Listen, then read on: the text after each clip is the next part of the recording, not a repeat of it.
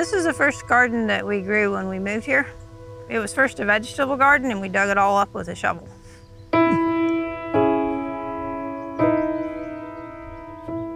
My name is Ranja and Dean.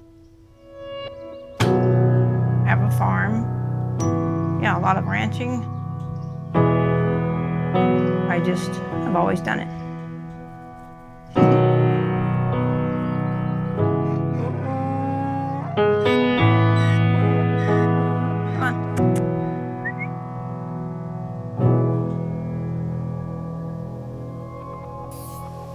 One thing I do enjoy doing is to have a bit of a story going on. My name is Jeff Dean, sculptor and artist. I work with a lot of different materials, wood, stone, mostly steel these days, but I like to incorporate wood in the pieces I do steel with. I'm more of a creative focus in working with nature and not trying to just recreate what you saw, but bringing whatever you have inside of you.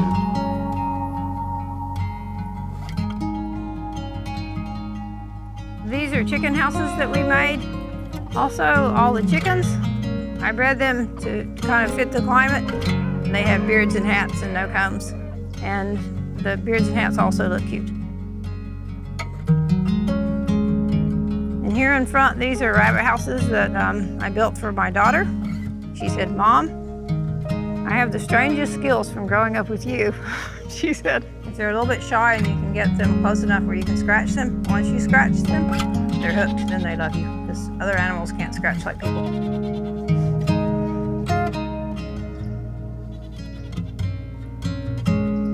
Get off there.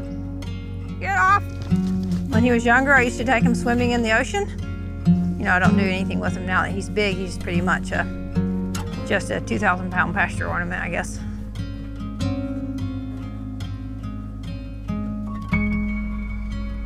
First experience as a sculptor that I remember was in nursery school. I remember having made a little clay baseball player. I still have a memory of walking up the basement stairs, looking at that, and being a little bit disappointed because it didn't look anything like the colors I had intended.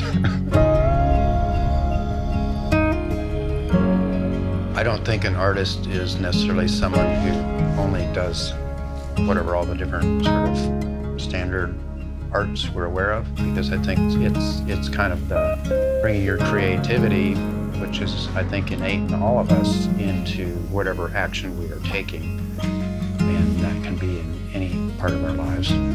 You've either made something that's very useful or had a good time trying to.